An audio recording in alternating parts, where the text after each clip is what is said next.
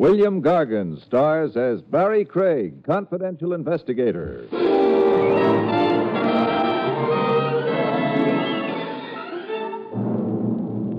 One nice thing about being a murderer, you don't have to worry about being included in the old age pension fund. You're not going to have an old age.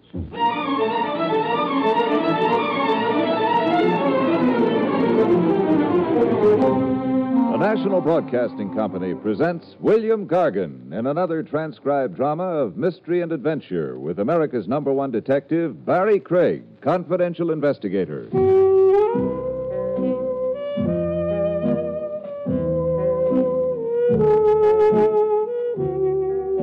Barrie Craig speaking. I was drinking myself to death this particular evening. Not liquor. At Willie's wagon, it's the coffee that's fatal. Also, I was finding out from the newspapers that chorus girls were still busy suing elderly millionaires, that a hood named Ben Moran had knocked off an armored car and disappeared, and that the police were questioning his girlfriend, Penny Lane. Her picture was spread across the front page. It wasn't art, but it would sell a lot of papers. Also, we were going to have some more weather. That don't surprise me. That's because you're a cynic, Willie. Do I ask you about your religion? It was around 10:30 at night. But it looked later for the girl who came into the wagon as though it was the last stop on a trip she hadn't planned on making. Excuse me, but can you tell me if there's more than one Hotel Meeker? The only one I know of is around the corner from here. You tried a phone book? Yes, I did. I must be going insane. Hey, Mr. Craig. I've got her. She passed out. Yeah, take her in the back room. I got the couch there. That's fine. Hey, sounds like she's coming, too. Get some coffee for her. Yeah, okay. I'm sorry. What about? Fainting. My name is Wilson, Myra Wilson. I'm Barrie Craig. What's bothering you about the Meeker? You won't believe me. Oh, I'm a confidential investigator. I've got a lot of practice believing people. Clients, usually. Try me.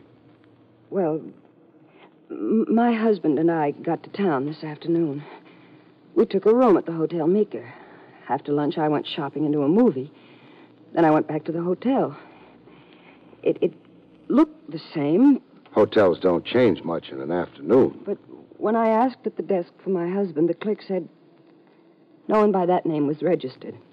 The clerk must have remembered you. No.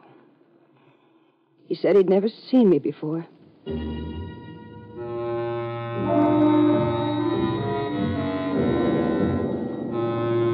was a nice story. It had shape, surprise, a nightmare touch. The odds were wonderful that it was a phony from the word go. Maybe that's why I walked over to the Hotel Meeker with Myra Wilson.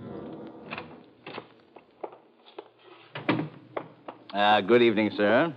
Mrs. Wilson would like the key to her room. Oh, back again, eh? Mrs. Wilson does not have a room here. She checked in this morning with her husband. She doesn't have a room here. Neither does her husband. If she has a husband. I could take you apart without any trouble. Putting you together again might be harder. Look, there's no card for Mr. and Mrs. Wilson. I never saw or heard of Mrs. Wilson before. I've been on duty all day. I ought to know. Mrs. Wilson, you remember the lobby, the clerk? Of course I do. What was your room number? 312. Let's go take a look at it. No, you can't do that. Why not? Oh. That gun standard hotel equipment? Ollie, will you? What are you doing with that gun? Taking care of this hoodlum, Mr. Roberts. The hoodlum's name is Craig. This is Mrs. Wilson. You manage the hotel? I do. Farley, put away that gun. Mrs. Wilson, did you see Mr. Roberts this morning?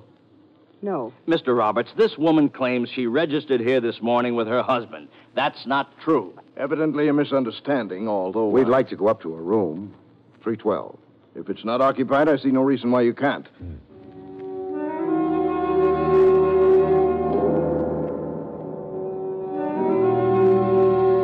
We went upstairs. The clerk Farley had been very tough. Mr. Roberts was very smooth. I didn't care deeply for either of them. I started hoping in earnest that Myra Wilson's story was true. 312's down the corridor. Mrs. Wilson, Would you mind describing the room? Well, there was a window over the courtyard, a double bed with a flowered cover, a dark green rug, and wallpaper, yellow and blue, I think. Well, that's enough. 312. Well, says so on the door, too. Okay, open up.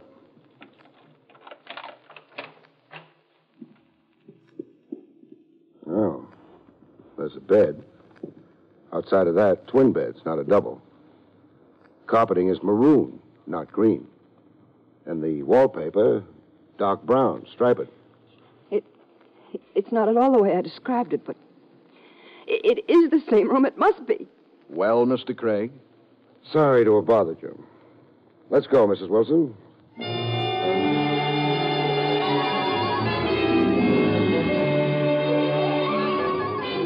We picked up my car, and I started driving home. That gave me a small chance to think. First thought was I'd heard the story before, only that was about a girl in Paris in 1890 or thereabouts. She'd lost a hotel, too, along with her mother. The explanation there was that her mother had died of the plague, and the whole thing was hushed up so people wouldn't be scared away from the city. That wouldn't work here. We don't have plagues anymore in New York, which left what? I didn't know, but I thought it might be fun finding out.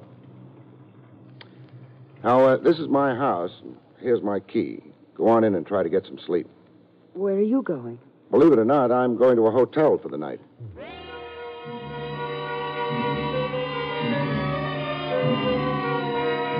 The hotel was the Mika. Oh, you again. It's coincidence. If you're still hopping on that Wilson business, I'm looking for a room to sleep in. we're all filled up. What about 312? I... Thanks, I'll take it. Mind showing me to the room? I'm not supposed to. But you'll do it for me. I'll do it for you. That is, unless you wanted to check with Mr. Roberts first. He's gone for the night. Could it be a federal offense? What? Kidnapping a room? I thought you gave up on that. Well, that's right, too. I forgot. Your room. Well, come on in. I don't have any... Hey, what are you doing? Well, I'm ripping myself some wallpaper. It's great fun. Now, you cut that out. And look what I found under this striped wallpaper. More wallpaper. Guess what color? Oh, you don't like to guess? All right, it's blue and yellow wallpaper. The kind Mrs. Wilson described. Funny? You can't do things like... Like finding out this really was Mrs. Wilson's room? And that someone changed the wallpaper, the bed, the rug, while she was out shopping? Only one question. Where's Mr. Wilson? The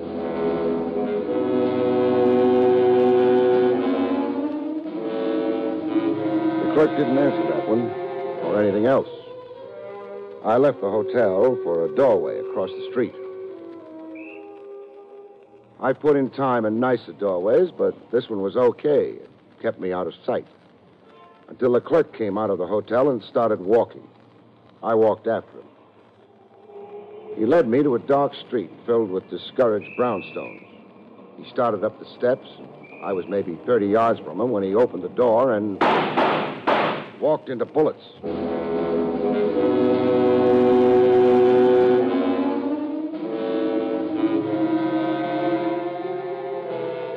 He must have been dead before he fell. All the bullets had hit him. When I got to him, it was only to confirm the obvious. I had news. I needed somebody to tell it to.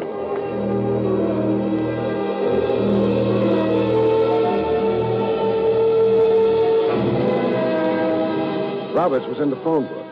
I always track down people that way. It's maybe not very smart, but it nearly always works. Yes? Oh, Mr. Craig. Mind if I come in? Well, it's late, but come in. Thanks.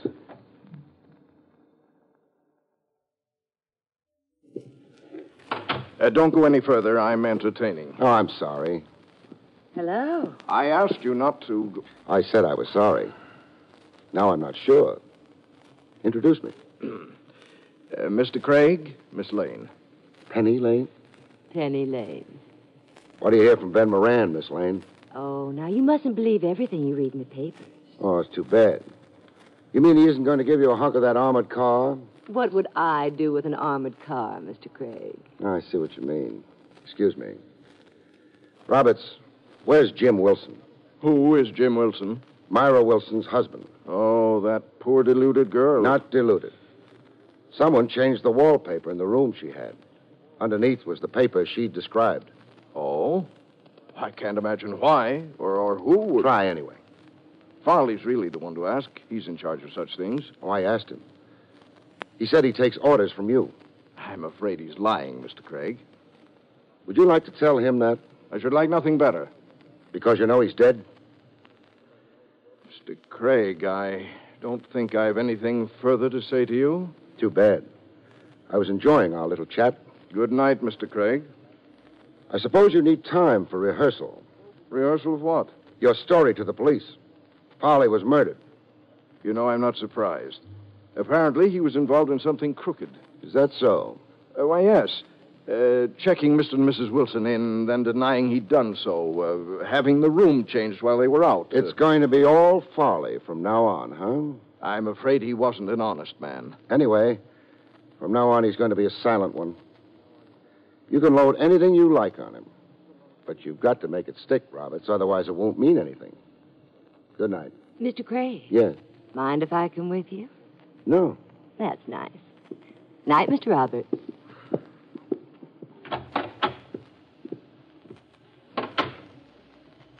You know, Mr. Craig, what's your first name? Barrie. Nice. Call me Penny, please. Penny. Ooh, that's even nicer. But anyway, I was saying, I don't think Mr. Roberts is really a gentleman. Now, that's hard to believe. Oh, I'm very serious. Well, you ought to know. Barrie, you mustn't misunderstand. I've never been up to his apartment before. You were there tonight. Well, that was because Mr. Roberts said he had some beautiful etchings, and I love etchings, so... But you know what? What? There wasn't a single etching in the place.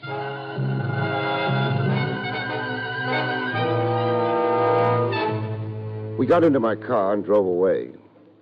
Penny was a very beautiful woman who sounded like a half-wit and wasn't. She was putting on the Paris and springtime routine, pretending she'd fallen for my manly beauty, but she wanted something from me, and it wasn't love. What it was, I hoped I'd find out. Ben Moran must have been a rough playmate. I don't know why you keep talking about him. He fascinates me. Wanted by the police for a few murder raps, swindles, armed robberies, income tax evasions, passing a red light. Ben would never pass a red light. Oh, sorry. Apology accepted. Take me home. Where? 27 Carlton Drive. Okay, that's only a couple of blocks over. Penny. The moon's still beautiful. The night's young. The air's filled with the fragrance of flowers. Where's Ben Moran nowadays? I used to be a friend of his. I'm not anymore. If you don't believe me, ask the police, and I hate you. So kindly shut up. Yes, ma'am. Well, you're home. Thank you. Oh, before you go, Penny, there's something I have to ask you. What? Who told you to play Mata Hari with me? Play what? Beautiful female spy. I think you're absolutely insulting. I said you were beautiful. Good night. I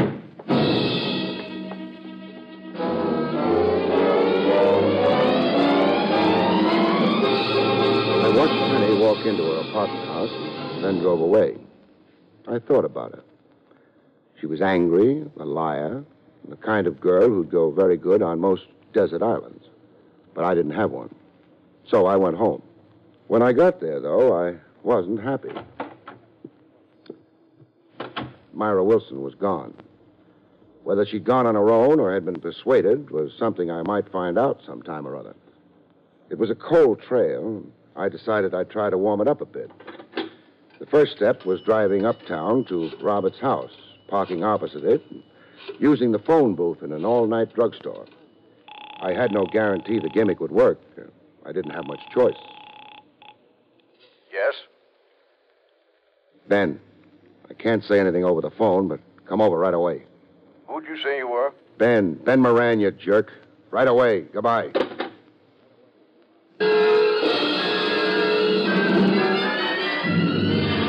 I figured the phone call, if Roberts didn't have too good an ear, would make things happen. I got back to my car and started waiting.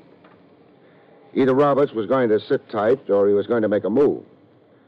To do me any good, or to do Mr. and Mrs. Wilson any good, he'd have to make a move.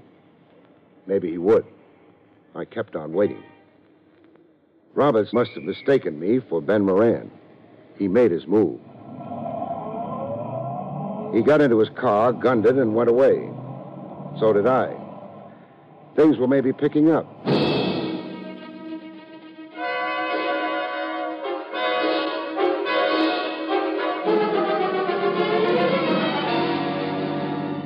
We were across the river in Jersey, up a dark road to a small house whose lights picked out pieces of the dark sky. I pulled up and stopped a ways down the road from the house.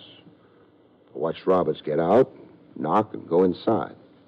And then I started walking. I knew Roberts was in that house. I could be pretty sure a killer named Ben Moran was there. And who else? I could afford to wait and find out. That is, I had thought I could. The front door was closest. I didn't bother knocking. Hello? Mr. Craig. Oh, Mr. Craig. You better save it. There's no time. Over there near the fireplace. Uh-huh. Yeah, He's dead. he's dead. How did you get out here? Cab. At your house, I got a phone call from Jim. That's my husband. I got here, he let me in, said someone was trying to kill him. Someone did. You see who? The shots came from there. Yeah, the door half ajar. Whoever was in the other room would have taken off as soon as he heard me come in. I can't really believe Jim is dead. Start practicing. He's dead. The only thing is, he's not really Jim Wilson. What? That new corpse, Myra, is Ben Moran.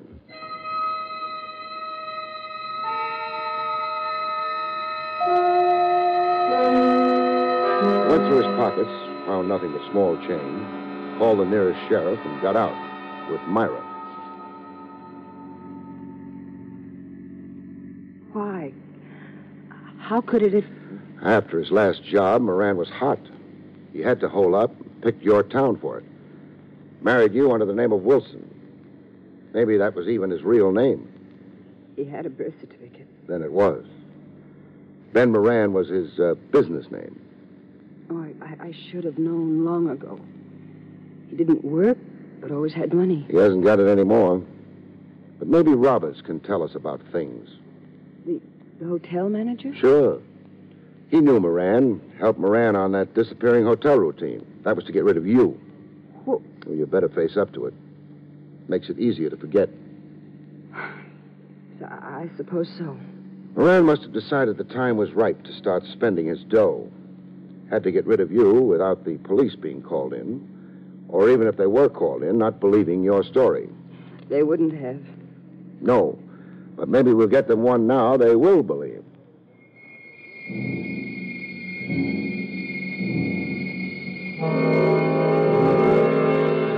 We made good time back to Robert's apartment house, but he'd made better. His car was there. And so was he. Mind if we come in?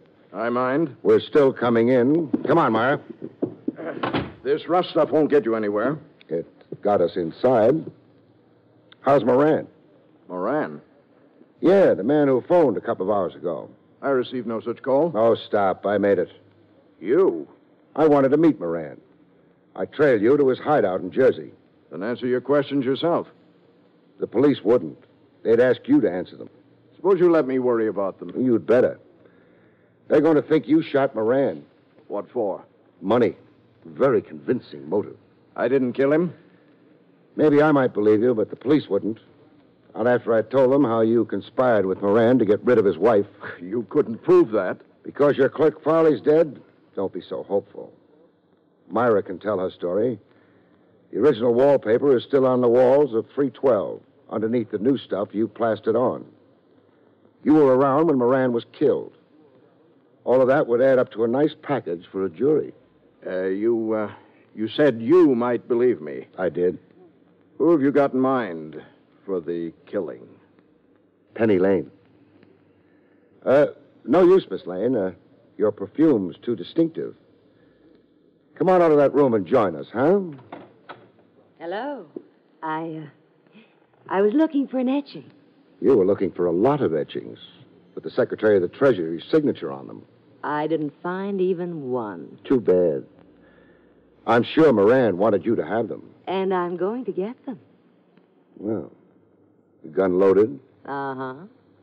Barrie, raise your arms. Why? I'm going to search you. You better not. I'm ticklish. Not that ticklish when there's a gun pointing at you. Well, maybe not. Well? You don't have the money. Nope. What'd you do with it? Gave it to Myra. Mr. Craig, I asked her to hold it for me. but... Oh, it's no use, Myra. No use at all, dear. Give me that handbag. No. I'll take it. There. I'll open it, too. Barrie, you're a liar. I am? There's no money in Myra's bag. There's a gun, though. That's why I wanted you to take the bag away from her. That's why you... What? Sure. Myra is very good with a gun. But you... But she... Stop making noises and point your gun at Mrs. Wilson. She happens to have murdered the hotel clerk Farley and her husband as well. Girls maybe will be girls, but she wanted to be a killer.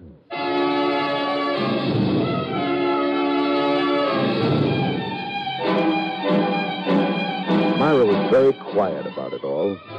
She said nothing. Even when the police came and took her away, she said nothing. She was waiting for a jury and hoping there'd be mostly men on it. I'll be glad to tell you what broke the case, Willie. I didn't ask you. Well, I've got to tell somebody. Now, look. Moran wanted to shake Myra, so he had Roberts and Farley pull the disappearing hotel stunt on her.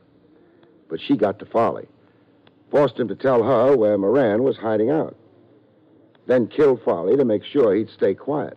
I can recommend the hamburgers. Here? Nah, that new place down the block. Well, anyway, the way she gave herself away was she told me her husband had phoned her at my place, told her where he was hiding out in Jersey, and so on. Well, Willie, how would her husband or anyone else have known that she was staying at my place? They serve it with a kind of coleslaw that ain't all bad. Isn't all bad? Willie, nothing can be all bad. Have another cup of coffee? My mistake. Anyway, here I am, left without a case, without a fee, without... Hey, stop breathing down the back of my neck. Turn around and I'll breathe down the front of it. Oh, hello. Hello. But you can't say I'm left without a penny.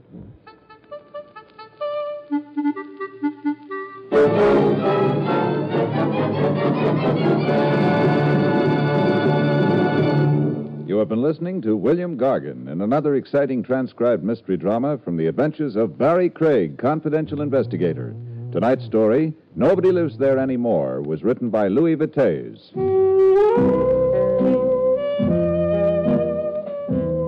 Next week, it's the strange story of the moving target, about which Barrie Craig has this to say. In next week's story, The Moving Target, a high-flying globetrotter finds that sheer elbow room is no insurance for survival when a felonious blonde makes a passionate effort to bring him down to earth, really deep down, that is. The National Broadcasting Company has just brought you an NBC Radio Network production with William Gargan starring as Barrie Craig, confidential investigator, directed by Andrew C. Love. Heard on tonight's cast were Jerry Hausner, Joan Banks, Stanley Farrar, and Doris Singleton.